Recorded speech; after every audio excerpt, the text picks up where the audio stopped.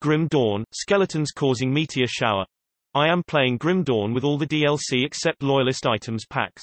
My character is a Shaman Necromancer level 32, and I have no item granting meteor shower skill and no active constellation with that skill. I noticed that when I summon my skeletons Necro skill level 12 for a while they can use the meteor shower skill, after a while sometimes they stop doing it. I am sure of that because if I do not summon the skeletons I do not see the meteors. It started when my skeletons appeared equipped with armor, when they were lower level they appeared naked and the meteors did not happen.